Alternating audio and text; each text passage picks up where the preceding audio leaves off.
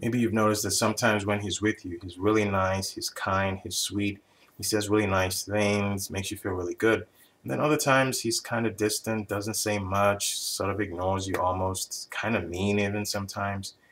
So you're wondering, why does he keep acting different? Why does he keep acting differently towards you? A lot of times this is something that guys do, it's to keep you on your toes. On the one hand, they want to keep you thinking about them, so that if they act one way one day, they're real nice, and then the next day they're not. You're constantly thinking about them, so they're in your thoughts, and as a result, they have you right where they want you, and they kind of trap you in, and pull you in, reel you in into them, and they can kind of control the situation when they have that kind of power. So it's a degree. They're essentially trying to establish power in the relationship.